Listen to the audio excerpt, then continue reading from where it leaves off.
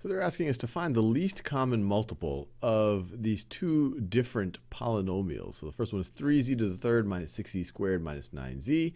And the second one is 7z to the fourth plus 21z to the third plus 14z squared. Now, if you're saying, well, what is the you're familiar with least common multiple of two numbers.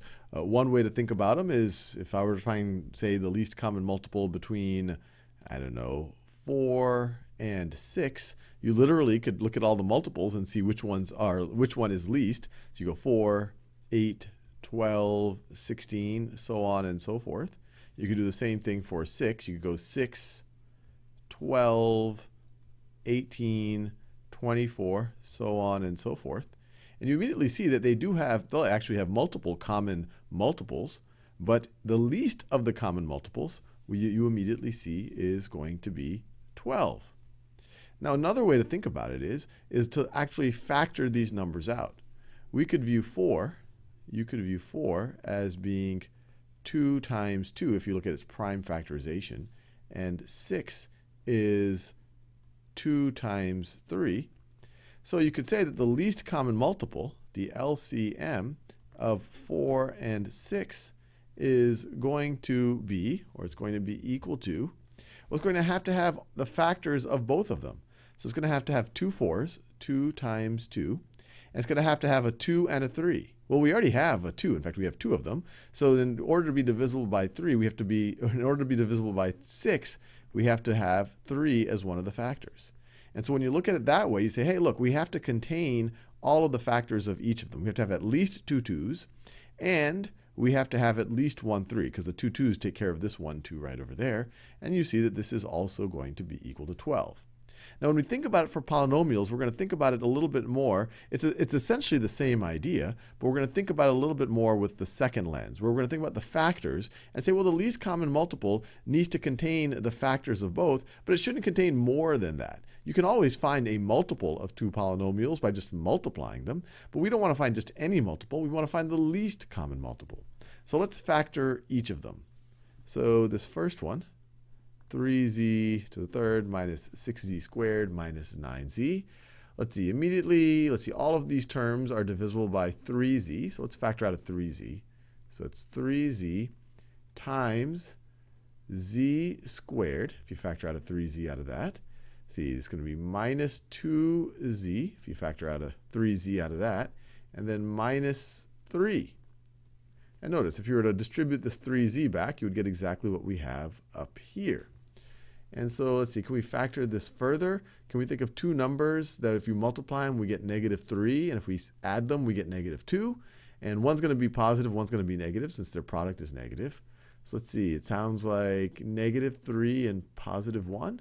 So we could rewrite this as 3z times z plus 1 times z minus 3. I think I've factored this first polynomial as about as much as I can. 1 times -3 is -3. 1z minus 3z is -2z. So that looks good. So now let's factor this other character over here, this 4th degree polynomial. So every one of those terms look like they're divisible by 7z squared. So I could write this as 7z squared times z squared. When you factor out a 7z squared here, you're just left with z squared. And then plus 21 divided by 7 is 3. Z to the third divided by z squared is z. And then plus 14 divided by 7 is 2. Z squared divided by z squared is 1. So it's just going to be a 2 there. And so this is going to be the same thing as 7z squared. And this can be factored into, let's see, 2 times 1 is 2. 2 plus 1 is 3. So z plus 1 times z plus 2. Now let's think about the least common multiple. We've factored each of these just the way that when we did the prime factorization for regular numbers. Now we have factored this down to as simple expressions as we will find useful. And so the least common multiple of these two things has to contain each of these factors. So the least common multiple's got to contain a 3z.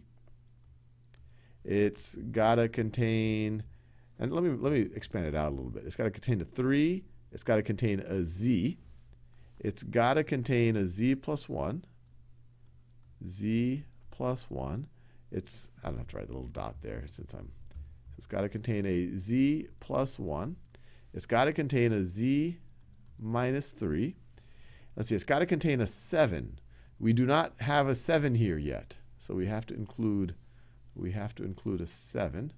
So I'll put the 7 out front with the numbers. It's got to include a 7. It's got to include a z squared. Well, we only have a z right now, so let's throw in another z. So I could throw in another, I could write 7, I could put a z out front, or I could just make this a squared. It still contains that z, but now we contain another z, or multiplying by another z to have z squared. See, we already have a z plus 1 in here. We need a z plus 2 as well. Z plus 2 as well.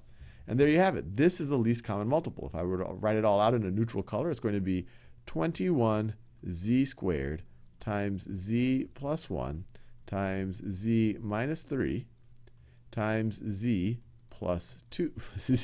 I say 2 and I write 6. Z plus 2. And we are all done.